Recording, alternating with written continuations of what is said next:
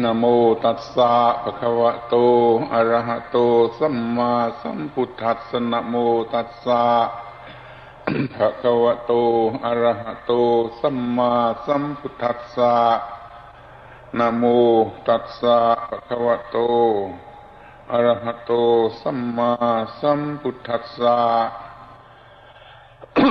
สัพเพ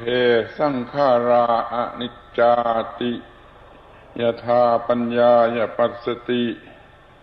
อัฏฐานิพพินทติทุกเขเอสมัคโควิสุทธิยาสัพเพสังขาราทุกขาติยถาปัญญายปัสสติอัฏฐานิพพินทติทุกเขเอสมัคโควิสุทธิยาสัพเพธัมมาอนัตตาติยถาปัญญายปัสสติอัฏฐานิพพินทติทุกเขเอสมัคโควิสุทธิยาติธัมโมสักกัจจังโสตโพติณ บัดนี้อาตมาภาพจะได้วิสัชนา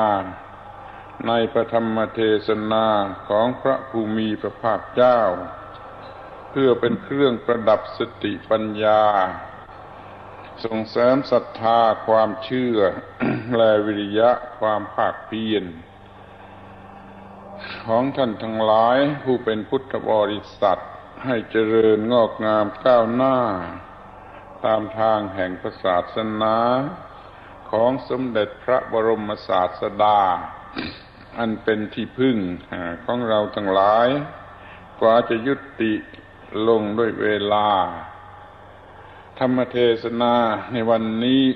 เป็นธรรมเทศนาพิเศษปรารภเหตุเนื่องในมาฆบูชาดังที่ท่านทั้งหลายก็ได้ทราบกันอยู่เป็นอย่างดีแล้ว พิธีมาฆบูชานี้กระทำไปในลักษณะเป็นที่ระลึกแก่พระอรหันต์เป็นเครื่องบูชาคุณของพระอรหันต์เพราะว่าวันนี้เป็นวันของพระอรหันต์ ธรรมเทศนาแสดงถึงการทำมาฆบูชาว่าจะต้องทำอย่างไรและแสดงถึงเรื่องของพระอรหันต์โดยตรงว่าเราจะต้องรู้จักพระอรหันต์ที่เรายกให้ว่าวันนี้เป็นวันของพระอรหันต์แล้วก็มาทำพิธีบูชาเราได้กล่าวถึงลักษณะของพระอรหันต์และโอกาสแห่งการบรรลุพระอรหันต์ตลอดถึงวิธีทำตามพระอรหันต์มาแล้วในธรรมเทศนากันค่ำในบัดนี้จะได้แสดงถึงหนทางแห่งความเป็นพระอรหันต์สืบต่อไปตามลำดับโดยอาศัยพระพุทธภาษิตที่ว่าสัพเพสังขาราอนิจจาติยถาปัญญายปัสสติเมื่อใดบุคคลย่อมเห็นตามที่เป็นจริงว่าสังขารทั้งปวง เป็นอนิจจังคือไม่เที่ยงอัฏฐานิพพินทติทุกเขเอสมัคโควิสุทธิยาเมื่อนั้นย่อมเบื่อหน่ายในสิ่งที่เป็นทุกข์นั่นคือหนทางแห่งความหมดจดแปลว่า เมื่อใดบุคคลย่อมมองเห็นตามที่เป็นจริงว่าสังขารทั้งปวงเป็นทุกข์เมื่อนั้นย่อมเบื่อหน่ายในสิ่งที่เป็นทุกข์นั่นคือหนทางแห่งความบริสุทธิ์และว่าเมื่อใดบุคคลย่อมเห็นด้วยปัญญาตามที่เป็นจริงว่าธรรมทั้งปวงเป็นอนัตตาเมื่อนั้นย่อมเบื่อหน่ายในสิ่งที่เป็นทุกข์นั่นคือหนทางแห่งความบริสุทธิ์ดังนี้ พระพุทธภาษิตนี้เป็นที่มาแห่งบทธรรมะที่เรียกว่าพระไตรลักษณ์คือลักษณะแห่งอนิจจังทุกขังอนัตตา 3 ลักษณะด้วยกันลักษณะแรกคือลักษณะแห่งความไม่เที่ยงลักษณะ2ลักษณะแห่งความเป็นทุกข์ลักษณะ3ลักษณะแห่งความเป็นอนัตตาไม่เที่ยงเป็นทุกข์เป็นอนัตตาเป็นอย่างไรบุคคลใดเห็นแล้วก็จะเบื่อหน่ายในสิ่งที่เป็นทุกข์ความเบื่อหน่ายในสิ่งที่เป็นทุกข์นั่นแหละคือหนทางแห่งความบริสุทธิ์ คือพระนิพพานหรือความเป็นพระอรหันต์ก็ได้เรื่องมันจึงมีความสำคัญอยู่ที่ว่าทำอย่างไรจึงจะเบื่อหน่ายในสิ่งที่เป็นทุกข์และสิ่งที่เป็นทุกข์นั้นคืออะไรถ้าเมื่อใดมีความรู้สึกเบื่อหน่ายในสิ่งที่เป็นทุกข์เมื่อนั้นก็จะเกิดหนทางแห่งความบริสุทธิ์หมดจดถ้ายังไม่เบื่อหน่ายแห่งสิ่งที่เป็นทุกข์ก็ยังไม่มีหนทางแห่งความบริสุทธิ์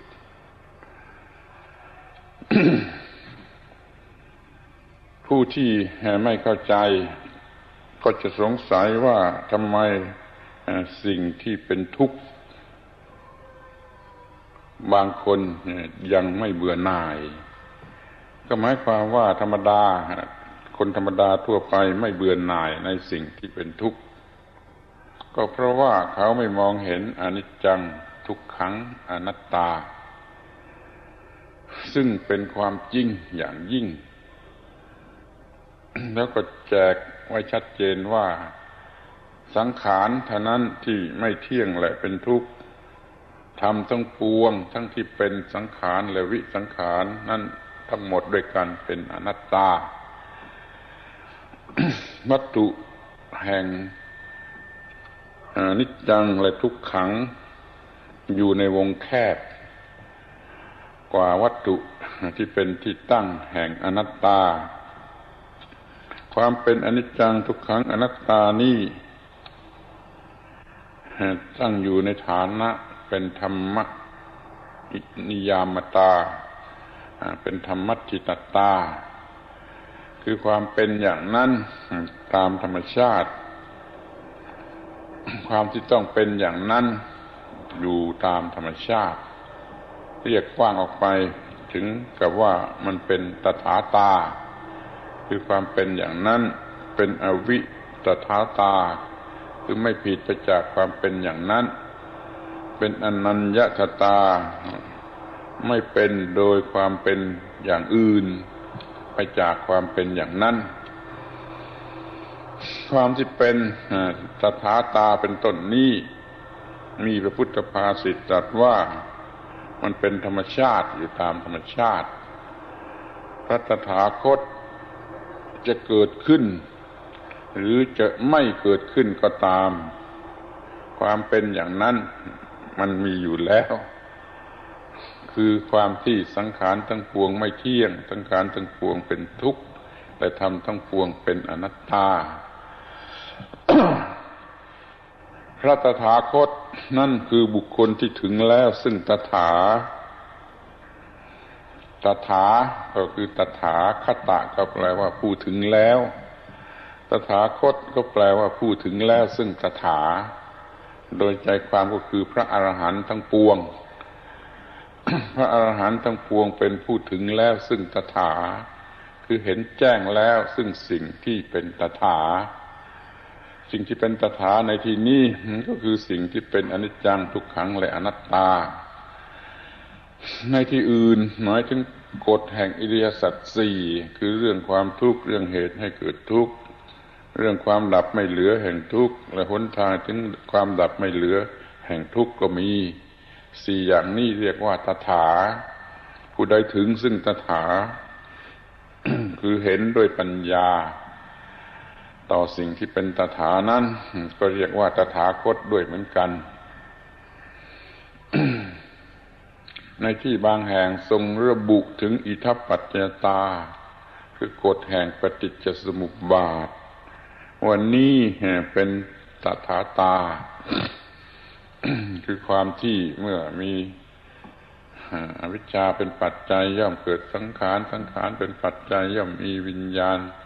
วิญญาณเป็นปัจจัยย่อมมีนามรูปเป็นต้นเป็นลำดับไปจนกระทั่งถึงมีความทุกข์นี่ก็เป็นตถาหรือตถาตาผู้ใดถึงซึ่งธรรมนี้ผู้นั้นก็ชื่อว่าตถาคตด้วยเหมือนกันดังนั้นตถาคตก็คือผู้ที่เข้าถึงสัจธรรมแห่งสามัญลักษณะ3ประการและถึงสัจธรรมแห่งอริยสัจทั้ง4ประการและถึงสัจธรรมแห่งปฏิจจสมุปบาทอันมีอาการ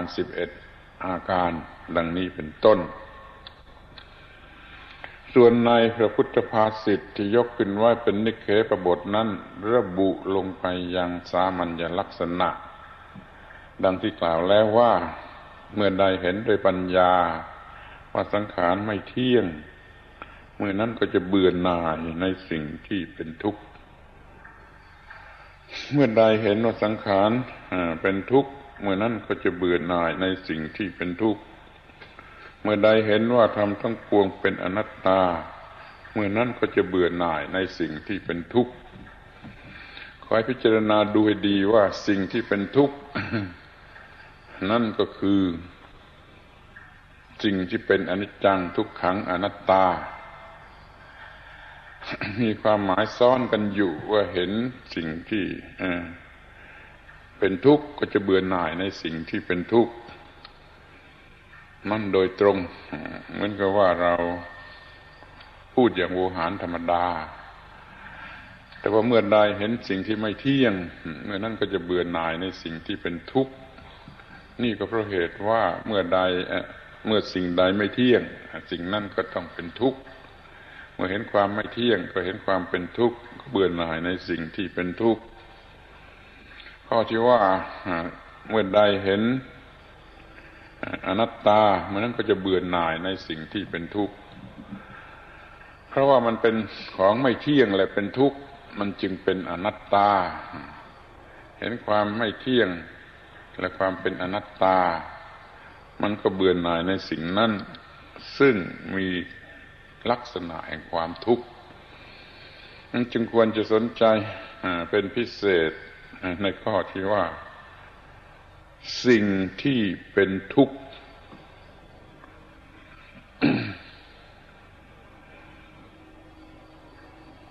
ผู้ที่ได้ศึกษามาเพียงพอแล้วก็จะพบได้เองว่าในพระบาลีทั้งหลายนั้นคำว่าทุกข์มีอยู่2ความหมายความหมายทั่วไปก็หมายถึงอาการที่ทนได้ยากคือความเจ็บปวดทนทรมานอันนี้อย่างหนึ่งคือเป็นความรู้สึกที่เป็นทุกข์อันเกิดมาจากความยึดมั่นถือมั่นด้วยอุปาทานด้วยอำนาจของตัณหา จิตไปยึดมั่นในสิ่งที่ไม่เที่ยงเปลี่ยนแปลงอยู่เสมอว่าเป็นตนหรือเป็นของตนมันก็เกิดการเจ็บปวดขึ้นที่จิตนั้นอาการนั้นเรียกว่าเป็นทุกข์เช่นถือว่าความเกิดของตนมันก็มีปัญหาเกี่ยวกับความเกิดแล้วก็เป็นทุกข์เพราะปัญหาของความเกิดเมื่อถือว่าความตายเป็นของตนก็เกิดความทุกข์ขึ้นเกี่ยวกับปัญหาของความตายถือว่าความแก่ของตนความเจ็บไข้ของตนอะไรเป็นของตนมันก็ต้องทรมานใจเป็นทุกข์เพราะปัญหาอันเกี่ยวกับความแก่หรือความเจ็บเป็นต้นนี่เรียกว่าเป็นทุกข์เพราะมันเป็นสิ่งที่ขบกัด เหมือนกับว่าถูกขบกัดด้วยของที่มันขบกัดเรียกว่าความทุกข์แปลว่าสิ่งที่ทนได้ยากนี่ข้อที่ว่าความทุกข์ในความหมายว่ามีลักษณะแห่งความทุกข์นี่ก็ใช้กับสังขารทุกชนิดที่มีลักษณะแห่งความทุกข์เพราะว่ามันไม่เที่ยงแต่ไม่ใช้กับวิสังขารหรืออสังขตธรรมที่มันมีลักษณะแห่งความเที่ยงจึงไม่เป็นทุกข์ถึงจะเป็นอนัตตาก็ไม่จัดว่าเป็นทุกข์สังขารทั้งหลายมันมีความไม่เที่ยงเพราะมันมีความไม่เที่ยงเปลี่ยนแปลงอยู่เสมอมันจึงมีลักษณะแห่งความทุกข์คือดูแล้วก็น่าเกลียดคำว่าทุกข์แปลว่าน่าคำว่าทุทอสระอุแปลว่าน่าเกลียดคำว่าขะเต็มรูปคำว่าอิกขะก็แปลว่าเห็นแล้วก็น่าเกลียดพูดตามโวหารธรรมดาว่าเห็นแล้วก็น่าเกลียดสิ่งใดไม่เที่ยงสิ่งนั้นมีลักษณะแห่งความทุกข์ในความหมายที่ว่าเห็นแล้วก็น่าเกลียดส่วนสิ่งที่เป็นอสังขตะคือพระนิพพานโดยตรงนั้นมีลักษณะเที่ยงสิ่งนี้ไม่ใช่สังขารเป็นอสังขารมีความเป็นของเที่ยงดูแล้วก็น่ารักนี่พูดโดยภาษาธรรมดาสามัญจะเรียกภาษาคนก็ได้ใครมองเห็นอสังขตะแล้วรู้สึกว่าไม่น่ารักคนนั้นมันก็โง่อย่างบรมโง่ เมื่อใดมองเห็นสังขารว่าเป็นของไม่เที่ยงก็รู้สึกว่าเป็นของน่าเกลียดเมื่อใดมองเห็นวิสังขารซึ่งเป็นของเที่ยงมันก็รู้สึกเป็นของที่น่ารักการที่จะมีความเบื่อหน่ายในสิ่งที่เป็นทุกข์มันหมายถึงเบื่อหน่ายในสังขารทั้งหลายที่มีลักษณะน่าเกลียดในความหมายที่ว่าน่าเกลียด สัพเพสังขาราอนิจจาติยถาปัญญายปัสสติเมื่อใดบุคคลเห็นด้วยปัญญาว่าสังขารทั้งปวงไม่เที่ยงอัฏฐนิพพินทติทุกเขเมื่อนั้นเขาก็จะเบื่อหน่ายในสิ่งที่เป็นทุกข์เอสมัคโควิสุทธิยานี่เป็นหนทางแห่งวิสุทธิคือความหมดจดจากกิเลสและความทุกข์ เด็กๆอาจจะถามขึ้นมาว่าถ้ามันเป็นทุกข์ทรมานเจ็บปวดแล้วใครจะไปรักมันนี่ก็แปลว่าไอ้สิ่งที่มันเป็นทุกข์ทนทรมานเจ็บปวดขบกัดนั่นใครๆก็ต้องเกลียดต้องเบื่อหน่ายแต่สิ่งที่มันไม่ขบกัดมันเป็นสักว่าเป็นสังขารอยู่ตามธรรมดานี่มันก็ยากที่ใครจะรู้สึกเบื่อหน่ายเว้นไว้เสียแต่ว่าเขาได้มองเห็นความไม่เที่ยงแห่งสิ่งนั้นซะก่อนเช่นก้อนหินทั้งหลายที่อยู่ตรงหน้านี่ก็เป็นสังขารแล้วก็มีอาการแห่งความไม่เที่ยงไปตามธรรมดาของสังขารถ้ามองเห็นความไม่เที่ยงแห่งก้อนหินเหล่านี้เราก็จะรู้สึกเบื่อหน่ายในก้อนหินเหล่านี้ซึ่งมีลักษณะแห่งความน่าเบื่อหน่ายคือน่าเกลียดน่าชังเพราะความที่มันไม่เที่ยงนั่นเองอะไรที่มันไม่มีชีวิตวิญญาณไม่มีความรู้สึกนึกคิดได้ไม่อาจจะรู้สึกว่าเป็นทุกข์ทรมานได้แต่มันก็มีลักษณะแห่งความเป็นทุกข์ที่มันดูแล้วมันน่าเกลียด แก่บุคคลผู้เห็นสิ่งนั้นตามที่เป็นจริงว่ามันเป็นอนิจจังหรือเป็นอนัตตารวมทั้งเป็นทุกข์ด้วย เราจะต้องมองดูจนกระทั่งเห็นความจริงข้อนี้ว่าสังขารทั้งหลายไม่เที่ยงเป็นทุกข์และเป็นอนัตตาด้วยแต่มองให้กว้างในกรณีของอนัตตาว่าธรรมทั้งปวงทั้งที่เป็นสังขาร และที่เป็นวิสังขารคือไม่ใช่สังขารมันก็เป็นอนัตตาเรามีวัตถุเป็นที่รักที่พอใจแก้วแหวนเงินทองบุตรภรรยาสามี เมื่อไปยึดมั่นถือมั่นเข้าก็เป็นทุกข์เจ็บปวดในใจนี่ในความหมายที่ว่ามันเป็นทุกข์ทรมาน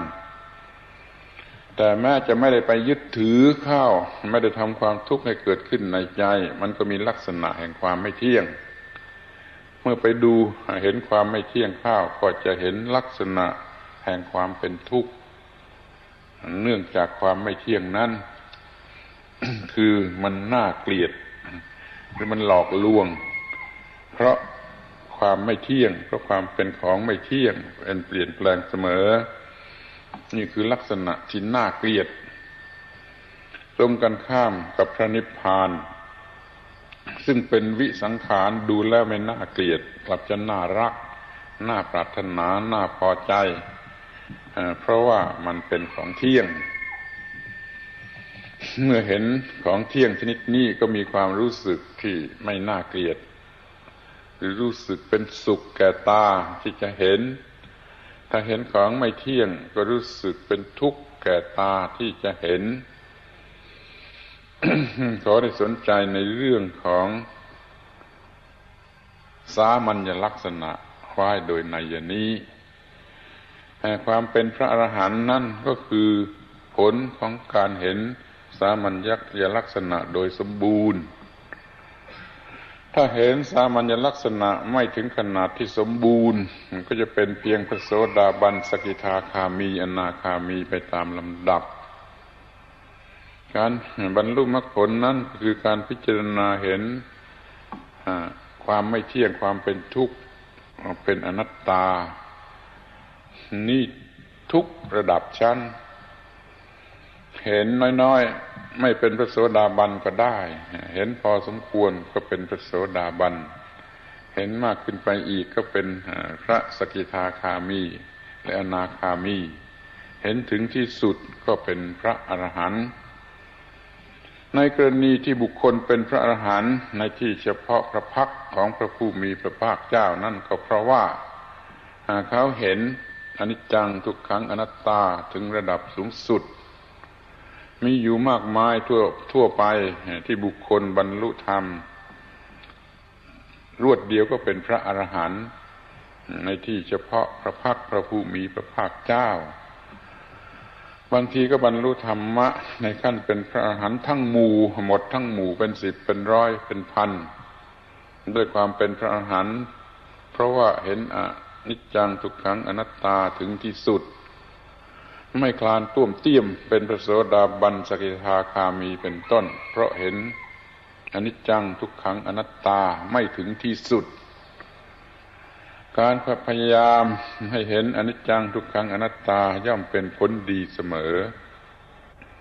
แม้จะไม่เป็นพระอริยบุคคลก็ยังจะเป็นบุถุชนชั้นดีคือเป็นกัลยาณบุถุชนไม่โง่เง่างมงายไม่หลงไหลเหมือนกับบุถุชนเต็มที่ท่านจึงยกเอาการเห็นพระไตรลักษณ์นี้เป็นหลักปฏิบัติที่สำคัญในพระพุทธศาสนาผู้ที่เพ่งพิจารณาอนิจจังทุกขังอนัตตาอยู่เป็นประจำจนถึงกับว่ามีอะไรเกิดขึ้นก็พลั่งปากออกมาว่าอนิจจังทุกขังอนัตตาตามแบบฉบับของคนโบราณผู้นับถือพระพุทธศาสนาอย่างนี้ก็มีอยู่คนเดี๋ยวนี้ไม่สนใจเรื่องอนิจจังทุกขังอนัตตาเกิดอะไรขึ้นมาก็ไม่ได้พลั่งปากออกไปว่าอนิจจังทุกขังอนัตตากลับไปพลั่งปากเป็นคำหยาบคายน่าเกลียดน่าชังอะไรก็ไม่รู้นี่แหละแสดงความไม่เป็นพุทธบริษัทไม่มีพระอนิจจังพระทุกขังพระอนัตตาประจำอยู่ในใจคนแต่สมัยโบราณเขาเติมคำว่าพระเข้าไปข้างหน้าคำว่าอนิจจังขอให้เห็นพระอนิจจังขอให้เห็นพระทุกขังขอให้เห็นพระอนัตตานี่ในฐานะที่เป็นความจริงสูงสุด จึงใส่คำว่าพระเข้าให้เห็นความจริงสูงสุดของความไม่เที่ยงก็เรียกว่าเห็นพระอนิจจังเห็นความจริงสูงสุดของความเป็นทุกข์คือดูแล้วน่าเกลียดน่าชังนี่ก็เรียกว่าเห็นพระทุกขังมันก็เห็นความไม่ใช่ตนถึงที่สุดก็เรียกว่าเห็นพระอนัตตาถ้าว่าเป็นผู้มีญาณอันแท้จริงเพียงพอเห็น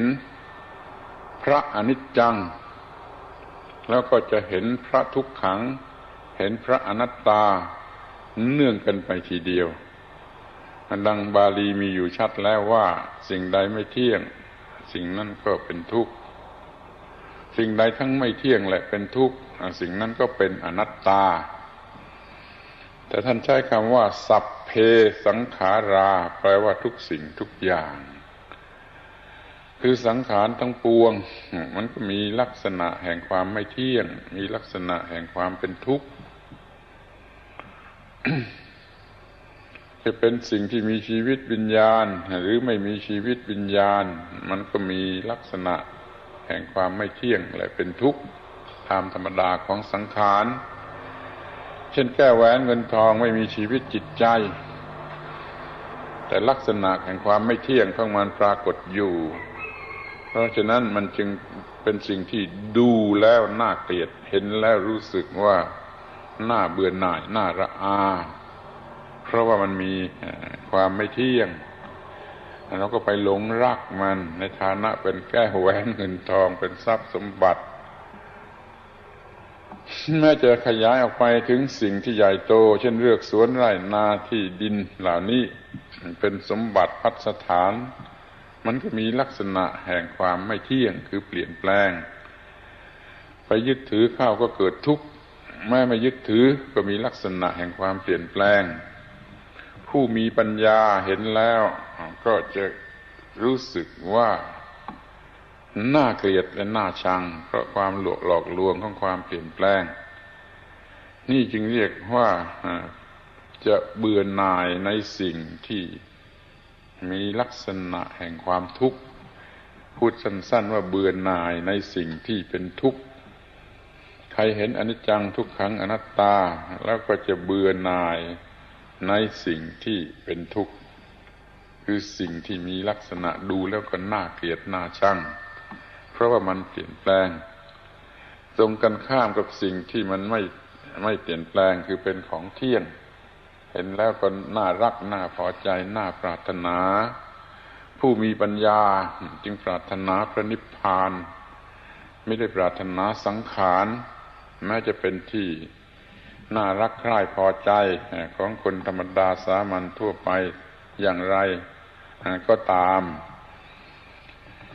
นี่แหละการที่จะละจากความเป็นบุตุชนไปสู่ความเป็นพระอริยเจ้านั้น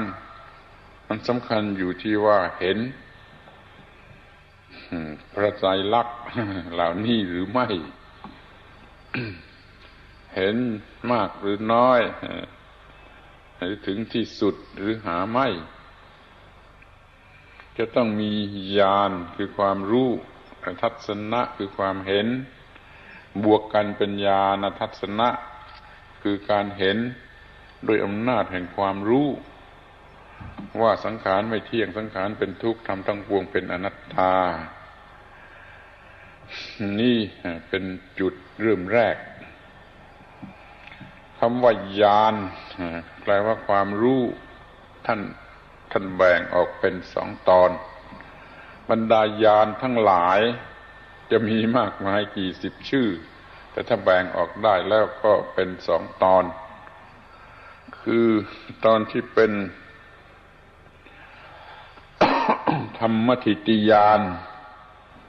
ตอนหนึ่งตอนที่เป็นนิพพานญาณตอนหนึ่ง มีคำเรียกว่านิพพานญาณฟังแล้วก็แปลกดีสืบต่อมาจากธรรมทิฏฐิญาณธรรมทิฏฐิญาณคือญาณที่เห็นธรรมทิฏฐิเห็นธรรมนิยามคือเห็น